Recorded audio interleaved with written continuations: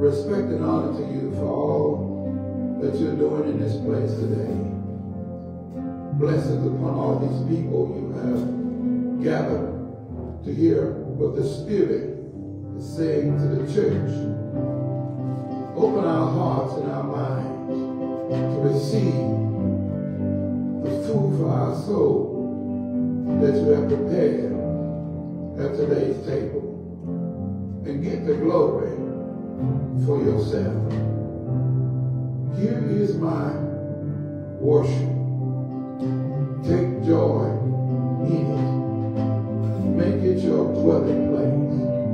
I want to put a smile on your face. In Jesus' mighty name, amen. Honor and glory to God the Father, Son, and Holy Spirit. Respect to the choir musicians. Respect to the officers of this church. As always, thank you for what you do for your church. It is not only, amen, your commitment, but it's also a service and sacrifice to the Lord. Blessings upon the ushers and all of you, my Father's children. Respect to my wife and to my son in his absence. Respect to the visitors, members, and friends. And to my two sister-in-laws, what they may have said. Amen. Psalm 106.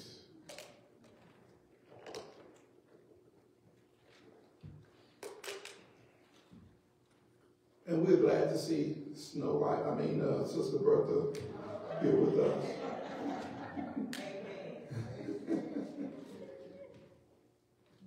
Always a pleasure to have her in the house.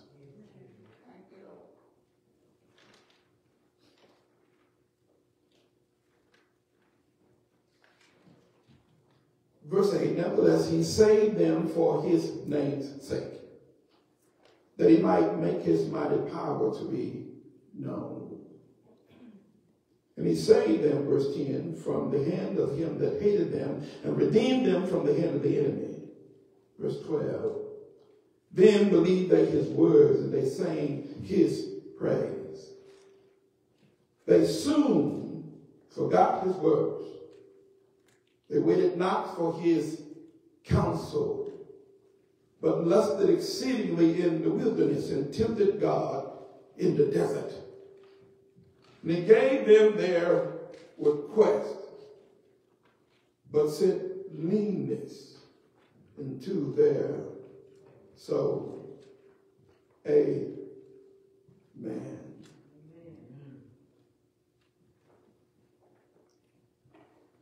Got what you wanted, but lost what you had. Got what you wanted, but lost what you had. God wants to see you blessed. Ain't that right? Say it. God wants to see me blessed. God wants to see you blessed. Reason I know because he said, I know the thoughts that I think towards you, saith the Lord. Thoughts of peace and not of evil, to give you a hope and a future. That's what the book says to his people. I got some thoughts about you. I see your situation. I see your circumstance. And I know you don't always like your circumstance or your situation. Can we be honest? When he spoke that, Israel was actually in bondage in Babylon. They were somewhere they did not want to be. And the truth is, sometimes we find ourselves that we would rather be somewhere else, doing something else, sometimes with somebody else. Can we be honest? Tell the truth and what? Shame the devil. But be wise. God knows what's best. Is that right? And you and I may not like everything about our life, but our life is still blessed. Why? Because God is the one that gave it to us. You may not like where you live, but what you live is still blessed. The reason why, because God the one put the roof over your head. You may get sick and tired of the aches and pains in your body, but guess what? You're still alive, and that's something to be thankful for. Always appreciate whatever God does for you, even when you do not understand it. Because even when you do not understand it, God, the Bible says, he is working it for your good. That's what the text says. Whatever season or situation or circumstance you find yourself in right now, the scripture says God is working it for your good. You may have some disagreements and disappointments in your life, but God says, I'm working it together for your good. It may be some folk, amen, that you done fell out with, but some kind of way God says, I'm working it for your good. You may have more bills than money, but God says, some kind of way, I'm working it for your good. Working for your good. But can you wait on him to work it out? Can you wait on him to reveal his plan? Or is it your way or the highway? Huh? Sometimes we get a little proud of ourselves and we feel like it's going to be whatever I say. And there's some preachers that lied to you and told you that God will give you whatever you say.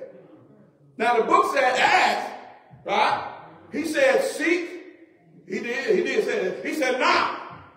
But he's going to do what is right for your life. And everything we ask for is not in our best interest. It might feel good to your flesh, but it might kill your spirit. Can I get a witness? Be careful. The book of Lamentations, chapter 3, verse 25. The Lord is good to those who wait for him. Lamentations, chapter 3, verse 25. The Lord is good to those who wait for him. Lamentations, chapter 3, verse 25. The Lord is good to those who wait for him. That's what the book says.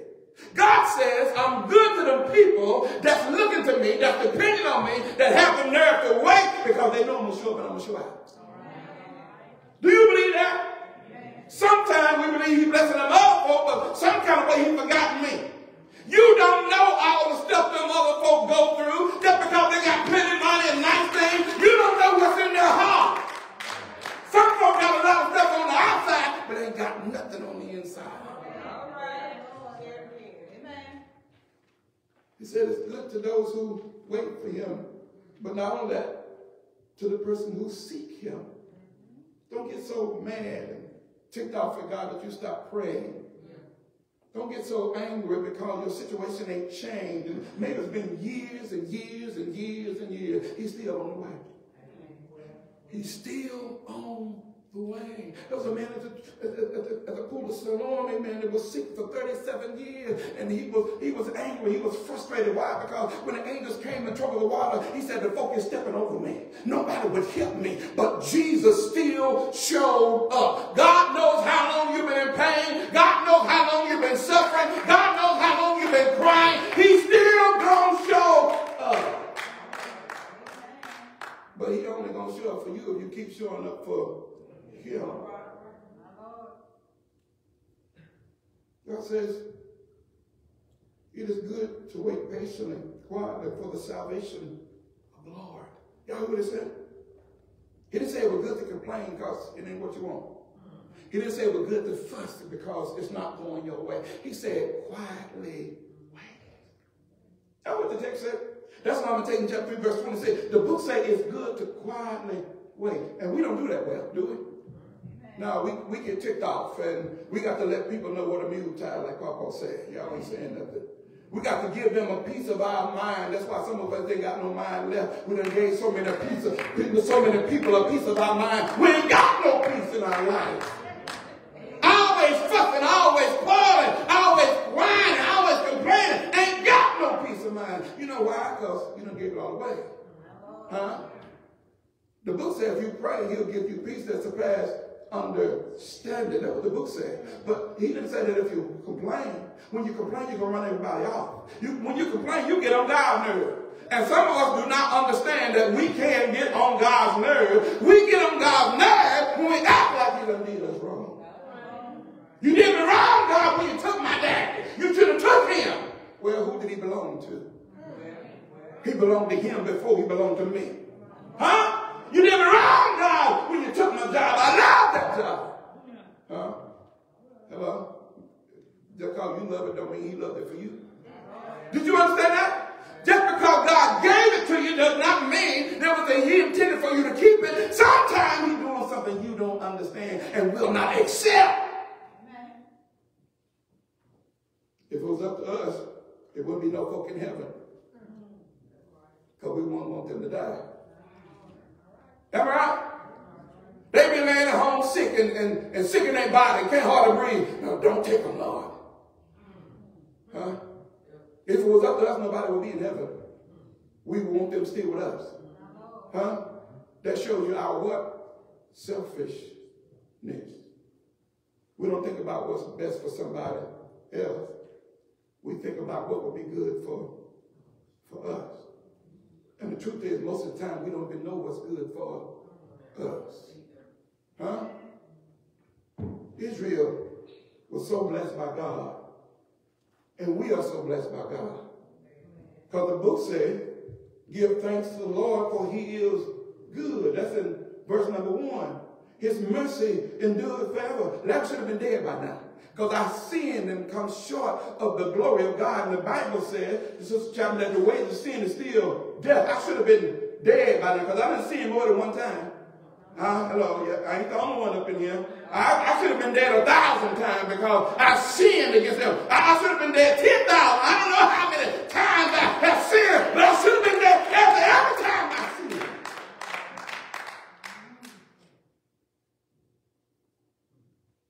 It was funny. And God still wanted me blessed. Do you hear me? No matter how many times I done sinned against him, Sister Johnson, he still wants to see me blessed. See, you should have been shouting right there. No matter how many times you don't come up short of God's glory, he still wants to see you blessed. How we know? Because that's what the text is teaching us today. Israel was in Egypt, somewhere they didn't want to be. And they were with people who didn't like them. And so they was praying, Lord, have mercy. Get me out of this mess. Huh? And all of us in here that prayed that prayer one time or another. By something somebody else did what? To us? Or something we did to ourselves. Lord, get me out of this mess. Israel was praying, and God was listening to their prayers. He did not come when they first prayed. He came when the time was right. Because the Bible says to everything there is a season. God has a season when he's going to come through with your breakthrough. God has a season when he's going to come through with your breakthrough. God has a season when he's going to come through with your breakthrough. God has a season when he's going to come through with your breakthrough. But see, while he ain't moved yet, he's doing something. He's watching you the way you carry yourself. Huh? He delivered them from Pharaoh and brought them to the Red Sea. And they left out blessed. The Egyptians gave them their gold and their silver. I want you to understand, when Israel came to Egypt, they was poor. They was in a starving land where there was no bread. And when they left out, they left out richer than when they came in. Your latter end shall be more blessed than your beginning if you just do the will of God for your life. Your latter end will be more blessed than your beginning if you just do the will of God for your life. And they were at the Red Sea, and they still had some Egypt in them, and so they was complaining and they was whining, and he did not save them because they were good. Amen. He saved them because he is good. Huh? That's what the text said in verse 10. He saved them from the hand of them that hated them and redeemed them from the hand of the enemy. Not because they were good, but because he is good. I don't care how glorious and awesome you think you are. Whatever you got is by the grace of God. Whatever you been is by the goodness of the Lord. The house you got to drive and drive. If you got some money in the bank, it's but by the grace of God, not because of you. The text said the waters covered their enemies, and then they found some faith. That's verse 12. They believed his words. And when they believed, they praised him. Did y'all hear what the text said? When you believe God, you praise God. You don't praise God because you don't what? You don't believe God. Huh? When you believe God, you praise God. When you do not believe God, you praise everybody else. It was my mama, it was my job, it was myself, it was my husband, it was my children, it was my child. When you believe God, you praise God. But when you don't believe in God, you praise somebody else.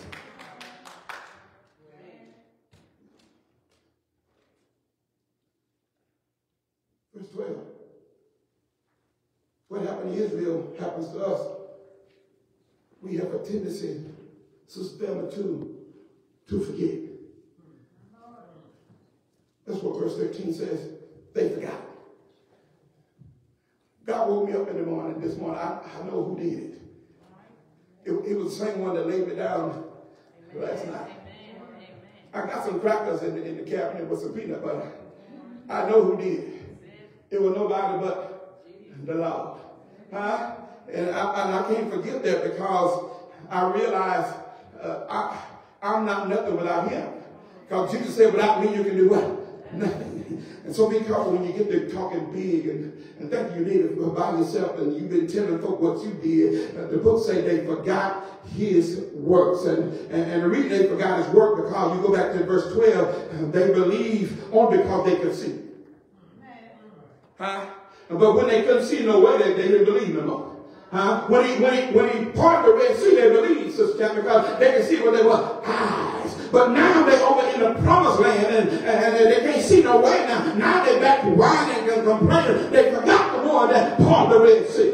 They forgot the one that did 10 signs and wonders when it was in Egypt. They forgot that he had drowned Pharaoh's men in the Red Sea. They forgot that he's the one that made him his own special people. They forgot he's the one that woke them up in the morning. They forgot he's the one that put the food on there. They forgot he was going to put the clothes. They forgot.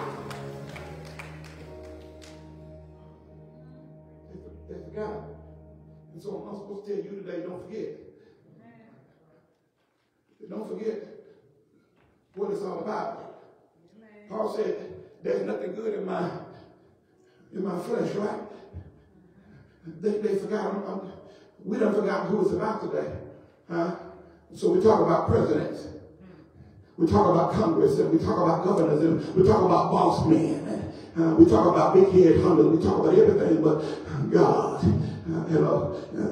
You can have plenty of big head hunter, but your big head hunter can't get you in heaven. You can know the president, amen, but the president ain't got that kind of pull. But God, they can save your soul. You got to know the Lord for yourself, and don't you forget that. But not only they forget, Sister Bolden, the Bible said they couldn't. They got impatient, Sister Linda. The book said they got impatient. Anybody get impatient? I was impatient this morning. A car turned out in front of me, and then they were going real fast, and then they just made a decision they were going to go real slow. I testified.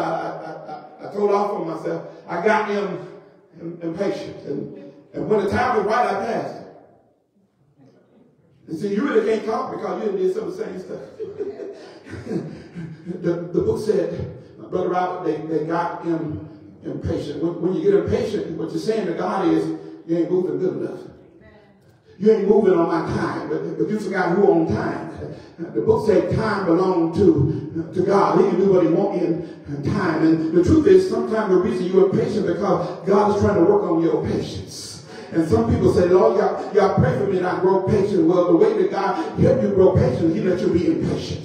Did y'all what I said? He let you be impatient. So I find myself behind slow people, and I'm getting impatient. The Holy Spirit will tell me, well, maybe they got some problem. Maybe they in that car crying because somebody died, and that's why they driving slow. And what God will do is help me to get the focus off of myself and put it on somebody else. And then he used the situation to help me, amen, do his will. I'm praying for them people that's in the car, that's in front of me. They're going fast for a minute. They're going slow, but they're running over the line. God bless them.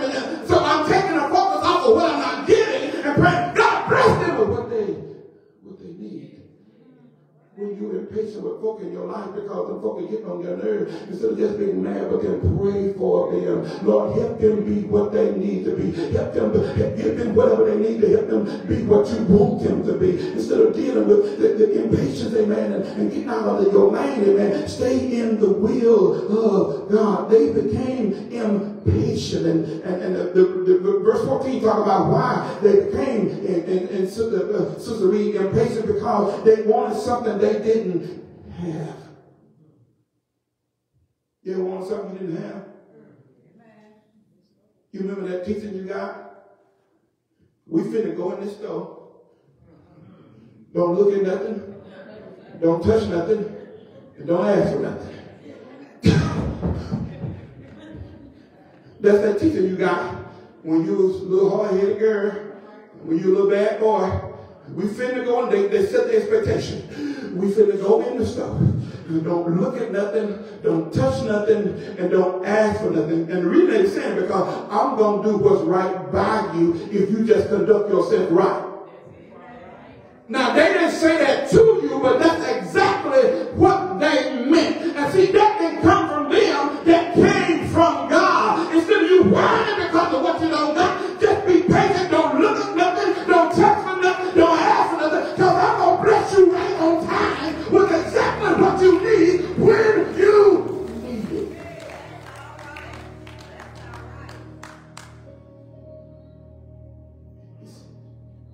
The book said, Brother Hugh, they lost control. They lost control. There's a lot of people that have lost control and became impatient and forgot who was in charge. Our young people are calling themselves what the world called themselves. Some of them call themselves the B word because that's what the world calls them. Some of the boys are calling themselves, I'm a girl. And some of the girls are saying, I'm a boy. You might say, what does that have to do with this text? They forgot who was in charge. And they became impatient. Instead of letting God teach them what was right, they decided in their lust, I'm going to call myself whatever I want to call myself. Do you see that in the text? They forgot who was in charge. They became impatient. And then they let their lust get the best of them. Instead of them wanting to walk in the will of God, they let, what your text said, they lusted exceedingly in the wilderness. In other words, they lost control. And you see people that have lost control. And when you lose control, you'll mess around and find yourself an addict because you've lost control. When you lost control, you'll find yourself cheating on your husband or your wife. When you lost control, you'll find yourself stealing and put food on your table rather than going and getting a job. Y'all ain't saying nothing.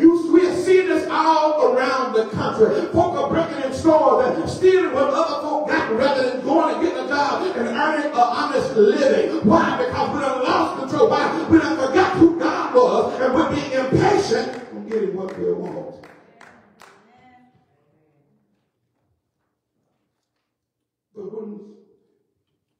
But when we do that, Brother Pugh, the text says we grieve in God. And what your text said? The text said in your King James, they tempted God. That means they put him to the test. You ever tested your mama? You found out she passed it, didn't you? Because when you got through testing her, she tested you, didn't she? She wants to see how high you can jump. Y'all ain't gonna. So when they put that switch on your leg, y'all ain't, it ain't been that long ago. you remember them days and you tested her. And to be careful when you test God. That's where verse 15 comes, because sometimes he will give you what you want, but you'll lose what you had. David tested God one night. There was a beautiful woman, amen, on the rooftop taking a bath, and he tested God. And the reason I say he tested because God had already blessed what? David. He was the king of Israel. He already had at least 2 wives at this point. He was married to Michal, Saul's daughter, and he was married to Abigail, the wife of Nabal. He already had 2 wives at this point, and he was testing God. The first thing he did to test God, the king should have been out on the battlefield, but he took a weekend off. And you got to be careful taking a weekend off from doing the will of God. There's some folk that took a weekend off from doing the will of God. They ain't been back to church yet. You know somebody, they're out, amen.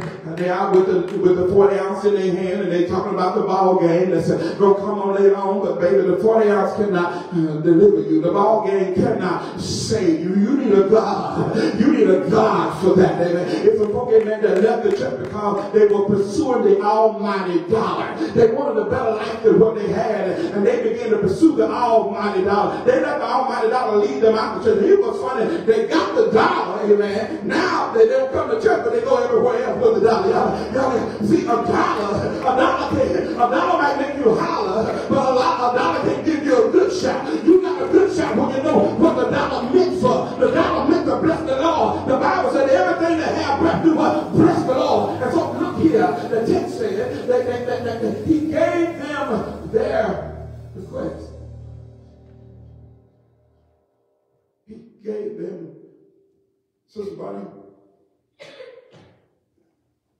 Sister Grace, the book said he gave them what they wanted. You hear me, Sister O'Street? They got on his nerve. Remember I told you they had already put him to what? They got on his last nerve. And somebody said, God, send me a man. And he sent them a man. And the funny thing is, they praying now, Lord, you sent me the wrong man. He don't love me like I wanted to be loved. He talked bad about me. He whooped on me. But you prayed for what you wanted, and God sent you what you asked for. You didn't want what he wanted for you because he had a man that was on order. But you got tired of waiting. You were listening to Sister Shirley, and she done had 4 men.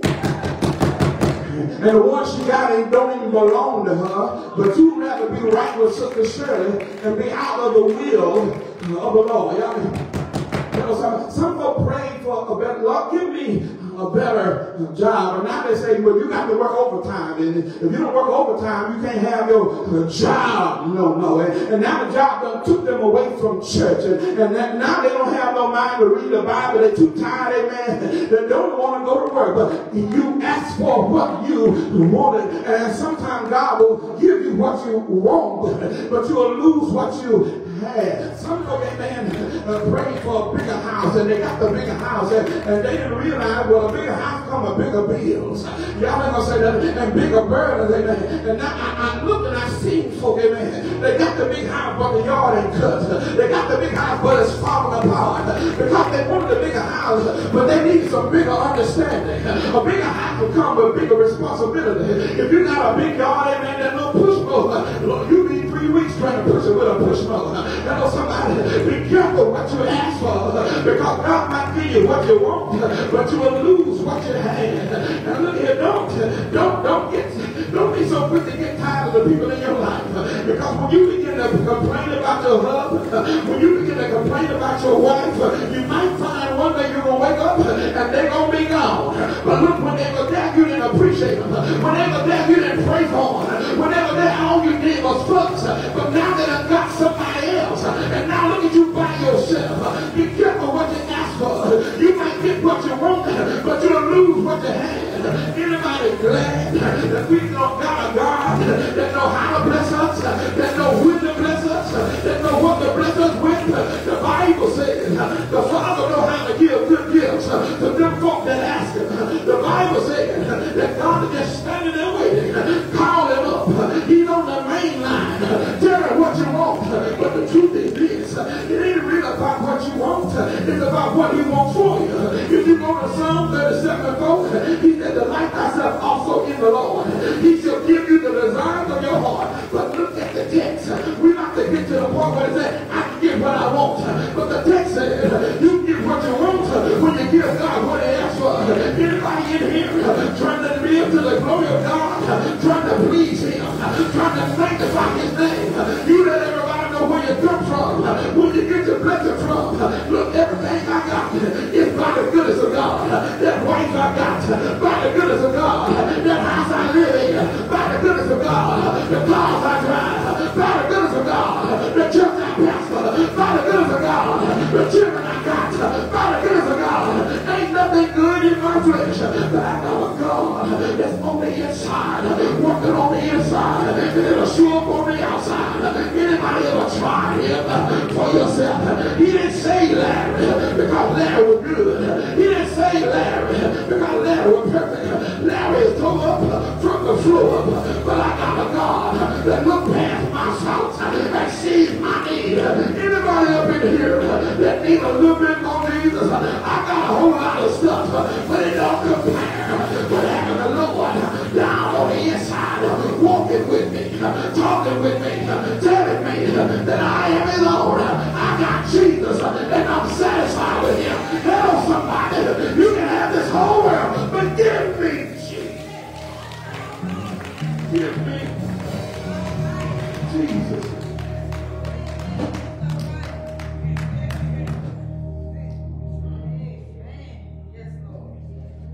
I have grown to the place that if God don't want it for me, I don't want it. And I realize that if that be the case, I may have to wait a little longer. But they that wait upon the Lord shall renew their strength. I realize folk gonna be looking at me, look at it, talking about it, huh? But I need that because that teaches me patience. That tries my faith. See, some folk can only shout when they're on the mountaintop. Baby, when I'm in my valley, I can still say, glory be to God. I ain't got one friend. I can say, what a friend I have in Jesus. All of my sin and grief to bear. What a privilege it is to carry. I can stand by myself now. You know that wherever my feet are, he said, boy, then put that in your hands. Why? Because of what verse 8 says. He didn't save us because we was good. He saved us because he's good. And I got to the place. But let's see, if you ain't gave it to me yet, that means I don't need it yet. And I don't get bothered when I see you got what I want, but I ain't got what I want. Because I know if he stop by and bless you, my time coming, he gonna stop by and he gonna bless me. And the thing I like about it, there's been some folk that laughed at me. Oh, he ain't nothing. Little Reed, he ain't nothing. Some of them folk is sick now. Some of them folk can't even think right now. They were just laughing at me yesterday. And today their mind ain't working right. You better be careful playing with the children of God. God will judge you in the name of Jesus. God will let them laugh at you and then bless you in their face and then show them how much he loved you. While they were looking down on you, God was planning already to lift you up. Don't be jealous, be thankful for what you got. You could not have what you got. And this is what I know. My best days are ahead of me. I needed to wait so I can learn how to walk and work. Huh? I needed folk talking about me so I can stay talking to him. I don't care if folk laugh at me today. I used to. He said, get upset. Now I get sorrowful. You know why? I used to be him. Did you hear what I said? I used to be him. And if he changed me, if he changed me, he can change them. Y'all remember what Rahab said? That old prostitute. Y'all remember what that old prostitute told them to spy? We heard what your God did for y'all. Huh? We heard what your God did for y'all. And guess what? Now she is believers in Jesus Christ. Ain't you glad God can take nothing and make something out of it? God can take something everybody else threw away and God will lift it up and treasure it. Ain't you glad when folks tell you ain't gonna be nothing? They could not stop God blessing on your life. When you thought it would happen for you, even my unbelief can't stop what God will do for me. Huh? My unbelief can't stop what God want to do for me. Let me qualify that. He can stop some stuff, but not what his perfect will has already decided. What his perfect will has decided. Can't nothing or nobody stop that. If he said, if I believe that Jesus died for me on that cross at Calvary, and he said I'm going to heaven, not even my sin can stop that. Why? Some forgive me my sin, is that right? Yesterday, today, and tomorrow. But there's going to be some fruit out of that, right? Because the Holy Spirit will lead you to be what? God of what? Sorrowful for your sin. And that means you're going to repent and say, Lord, forgive me for the wrong I've done. Why? Because that's the heart he put in you. He took out that heart of what? Stone.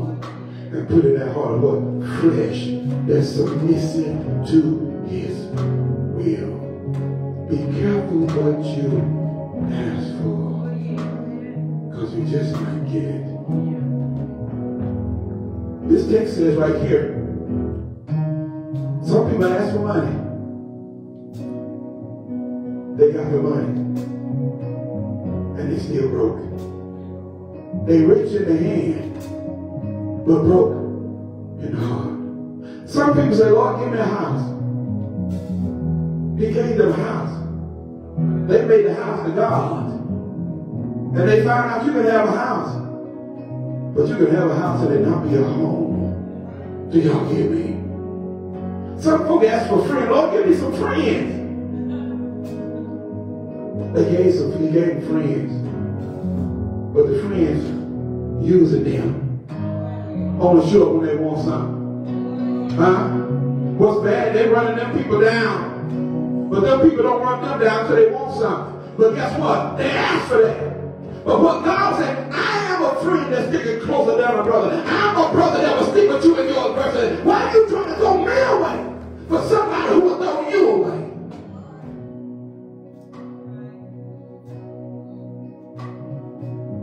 What this text means, verse 15,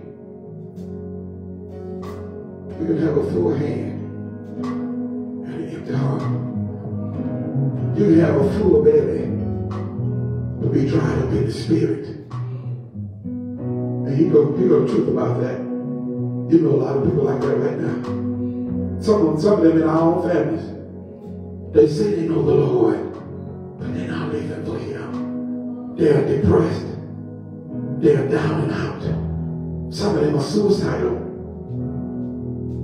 When you really understand the power of this verse, He gave them what they wanted because they got on His nerves. He wanted to give them what they needed. What they needed was Him. But they said, in essence, you ain't enough. And if God ain't going to be enough for you, nothing and nobody ever will. Be careful what you ask for. You might get what you want, but lose what you had. Are you saved? The goodness about being saved, He'll give it to whoever asks for it. If you confess with your mouth that Jesus is Lord and believe in your heart that God raised Him from the dead, the book says, thou shalt be saved. Are you saved? Did you see yourself in the text today? You get mad when you don't get your way? You want to fuss with folk? You want to fall out? Your blood pressure raised up? The text said the reason why you're doing that is because you forgot who in charge. Huh? If you think everything's supposed to go your way, you done forgot who in charge. Hello? You done become impatient because you can't get your way. You made no less get the better of you. And right there you put God to the what? The test. I'm going to tell you what you'll find. You'll find your life don't have a whole lot of peace. Unless you buy your what? By yourself, because you haven't learned how to get along with nobody else. You know most people's best friend today? Y'all know what it is? Most people's best friend today is technology. And the devil done got a hold of technology. Huh? And you know what's funny? They know how to have a relationship with technology, but can't even come home and sit around the dinner table and have a conversation. Ain't nobody got nothing to what? Come on. Ain't nobody got nothing to say. Be careful what you ask for, because you just might get it. I'm going to tell you what some of this happened. Some of us did not like the way we were raised. We decided I'm going to do for my kids what my folks did what? Do for me. We got them hung up on all kind of toys and junk. And guess what now?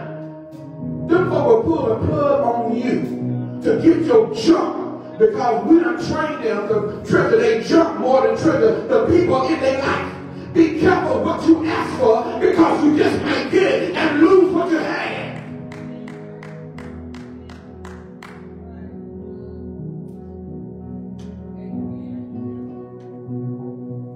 Be careful what you ask for. You might get it. Lose what you had. more money.